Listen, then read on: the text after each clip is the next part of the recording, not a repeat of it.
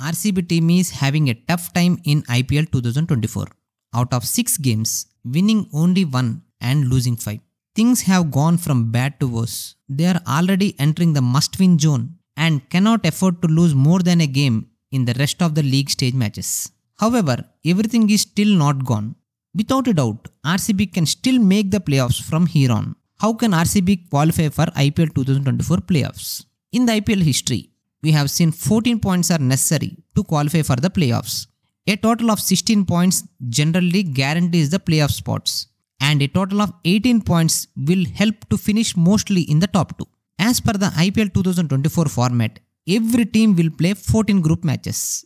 It means RCB have 8 more games to go. RCB need a strong comeback to secure a place in the playoffs. If they manage 6 wins out of their last 8 matches, that will help them to end at 14 points. And if their net run rate gets better with some big wins, it can help them to qualify. They will play 4 games at home in the remaining 8 matches. Now, look at their schedule. RCB will face SRH and Gujarat Titans twice. They will also face Rajasthan Royals, Punjab Kings and KKR once in the remaining games. The final game of the season will also be a home game with CSK. Playing CSK home or away is never easy. So, the simple equation for them is to win at least 6 games with a decent margin and hope other results can go their way. Meanwhile, Kohli's form is the only positive aspect for the RCB's team. With 319 runs in 6 matches, Kohli is a leading run getter and the orange cap holder. They have a poor net run rate of minus 1.12.